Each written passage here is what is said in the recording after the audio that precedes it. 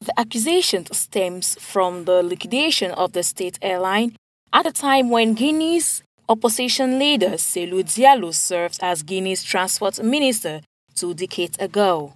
He is expected to appear before the country's Economic and Financial Crimes Court to answer to the accusations of fraud and self-enrichment. His accusers are saying that Air Guinea was sold at a very low price. As such, Diallo made money from the sales of the company's assets. These accusations are flooding in now as the Guinea's new army rulers have launched an anti-corruption campaign targeting past government officials and executives. Meanwhile, an official from Diallo's party said the former presidential candidate has not received any court summons as he has been out of the country since March.